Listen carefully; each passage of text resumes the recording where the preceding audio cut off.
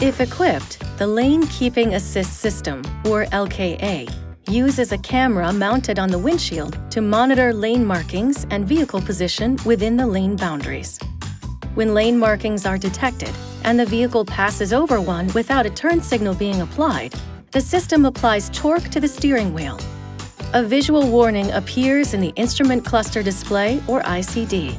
An audible signal may sound as well. If the vehicle continues to drift without driver intervention, the appropriate lane in the ICD will light up to further warn the driver. Lane markings in the display appear white when detected and gray when they are not. Keep in mind, LKA will remain in its previous mode even when you restart the vehicle. To turn it on or off, press the button at the end of the multifunction lever.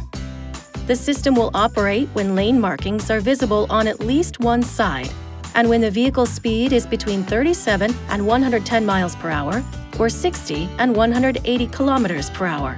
The system will not operate properly in poor visibility, on excessively curvy roads, if the vehicle ahead is too close, when the turn signal is applied, or if the driver's hands are removed from the steering wheel.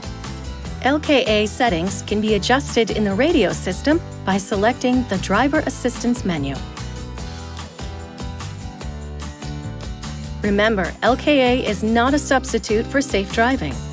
Always remain alert and pay attention to traffic conditions when using the system.